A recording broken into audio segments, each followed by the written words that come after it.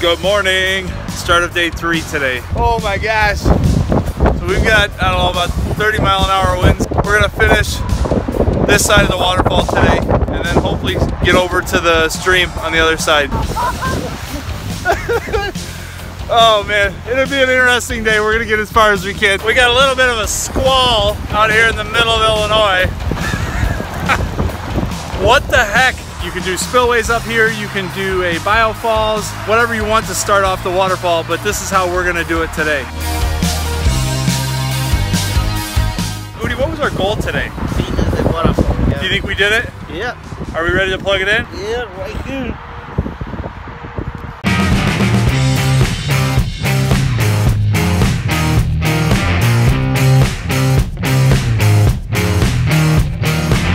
Good morning. Start of day 3 today. This is where we left off at this side. That was the last rock right there, I believe, that we set. We just have to adjust it. Looks like it settled back a little bit. Got to adjust that, but we're going to focus on this entire side this morning to try and get this thing banged out, and then we'll start working our way that way. Another beautiful day out here. We might catch a little rain tonight, so we're going to work as late as we can, get as much of this stuff done as humanly possible, and maybe subhumanly possible.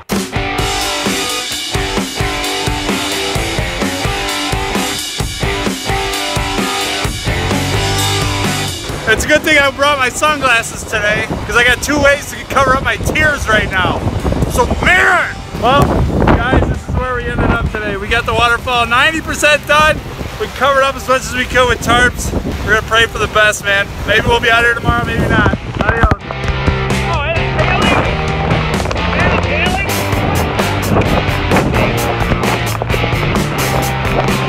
Insert sad music.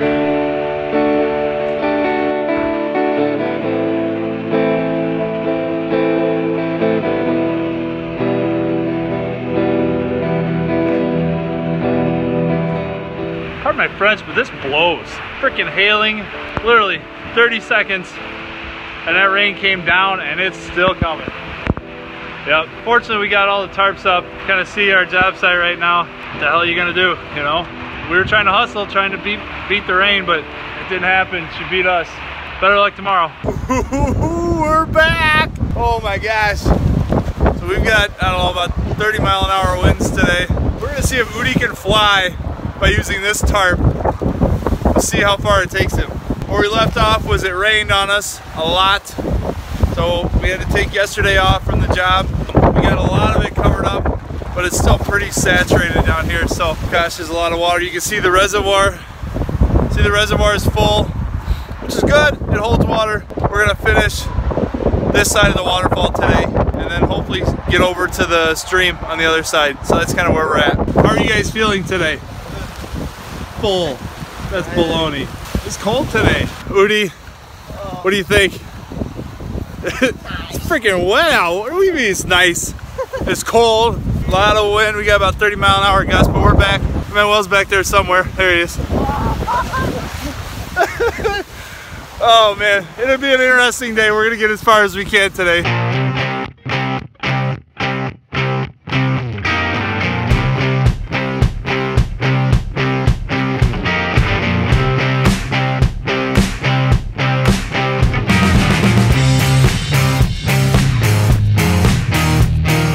I am standing in our upper pool area, standing on top of a series of aqua blocks in here. First, let me say this is not a bog filter, or not an upflow or a constructed wetland, even though I am standing on top of aqua blocks. This is a collection area for the water to be dumped into that's coming from our 2 pumps fueling this waterfall. We're gonna take our 2 3-inch pipes and elbow over the liner behind a rock and dump them into these aqua blocks down here. The pipes, as you can see, running behind me right here, are gonna come in somewhere behind a rock, up over the liner, and dump down into these aqua blocks. Basically, we just want an area for when we're pushing this massive amount of water up here, for it to shoot down to the bottom, fill up this aqua block area, and then upflow through it. So this is what's going to start our waterfall. You can do spillways up here, you can do a biofalls, whatever you want to start off the waterfall, but this is how we're gonna do it today. Just because we have multiple pumps with a 6-foot wide waterfall to start this thing.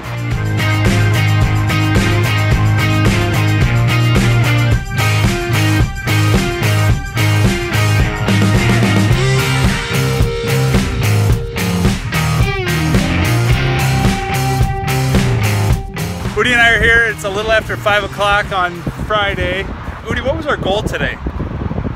Finish the waterfall. And get it running, right? Yeah. By the end of the day? Yeah. Do you think we did it? Yeah.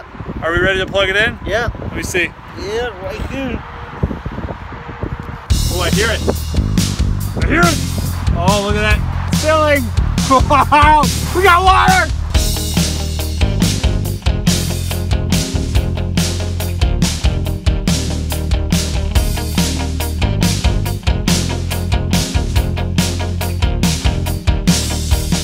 I absolutely love turning on the waterfalls for the first time. Just to see that rushing, running water just really gets my juices going. And it's been kind of a long week, so this was definitely pick me up we needed here at the end of the day to go into the weekend before we come back Monday and start on the other side.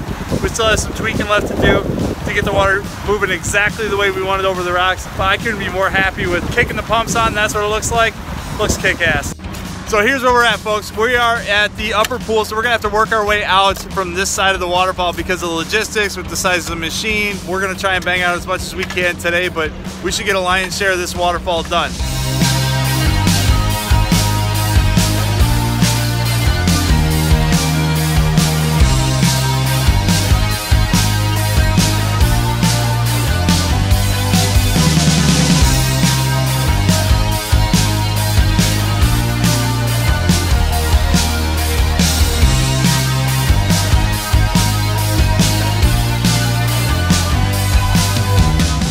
Giving you a little update here. We've got the main waterfall that's coming into this stream starting right there. It's gonna drop down into here, go around this rock. What we did is we got a big overlap in here, so we're gonna have a nice big tall falls. That's kind of where we're at. We've got our second piece of liner in, working our way down from the top. We're in good shape. We're only a couple hours into the day, so we're rocking and rolling at this point.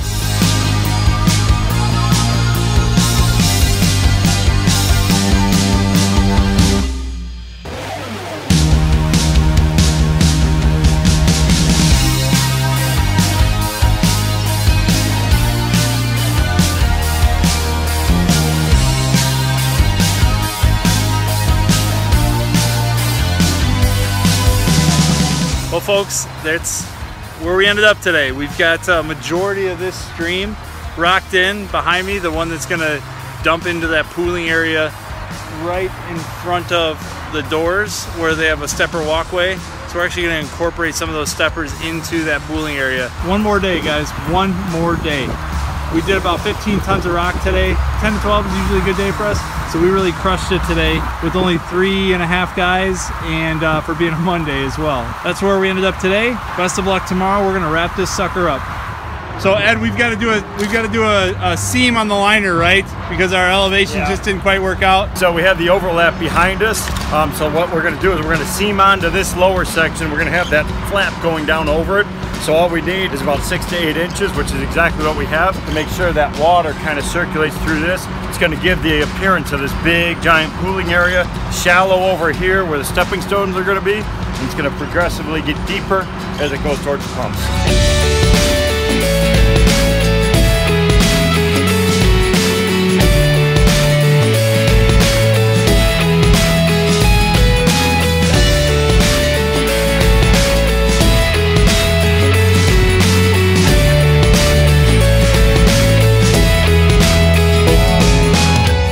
Finishing touches on the stream. This whole back section over here has been done, working our way down. What do you got over here, Chris? We got our geotextile. You can see it's basically like a mesh, right? A permeable mesh. We're putting it over the top of the aqua blocks to prevent all that small gravel, a lot of that larger wind-blown debris from getting down into the reservoir and potentially clogging a pump. It's just a good barrier to have with maintenance and that kind of stuff. So you're cutting it basically around our vaults. Yep. That's going to be in a big section going all the way around, and that's for the infiltration. We've got some of our skimmer lids that we're going to use to actually go over the top of these to disguise them a little bit more. But gravel's going to be all on the bottom of here. That big gravel, 1 to 3 inch gravel. We've got 3 3-inch lines. We're going to elbow up high over the liner, elbow down, and then elbow across the floor just to keep it nice and tight, low profile. The reason we're going to bring those pipes in up high is because we do plan on have standing water in here, so we don't want to create a low edge. I just like the peace of mind of not doing 3 different penetrations in the liner and just coming up high over the liner instead of some bulkheads. So Just my preference. All right, Chris is doing the finishing touches. He is washing everything off over there. Make sure everything's cleaner than we arrived.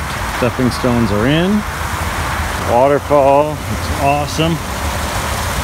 A lot of action in there, especially for granite boulders, which you definitely have to design and build a little differently, and that's because of the rounded nature of the rock. It makes the water come off of it differently. So you actually need a thicker amount of water coming over that stone to create that white water effect versus a very flat rock. We got this neat little pooling area over here, access from the terrace over on that side. People can come up, walk up next to the edge. You can hear all the traffic in the background, but this is designed to drown out traffic. Got really cool visibility all the way around, other little waterfalls. See the reflection of the waterfall over here in the glass. That's the owner's office. Great little spot, high visibility. The outdoor terrace area. This goes into the lunchroom.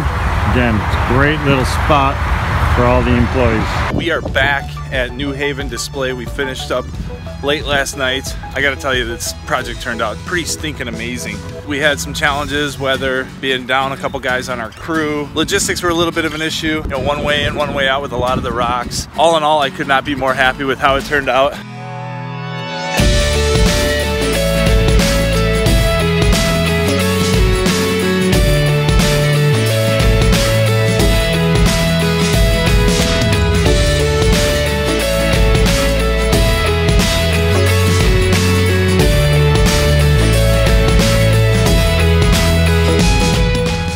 So happy that we were able to transform the original waterfalls into what you see we created now. If you like what you see, don't forget to comment, like, share, but most importantly, subscribe to the Team Aquascape, as well as the Greg Whitstock the Pond Guy channel. Until next time, we're signing out. So right now, we got a little bit of a squall out here in the middle of Illinois. What the heck, Mother Nature? You pain in the insert bleep there.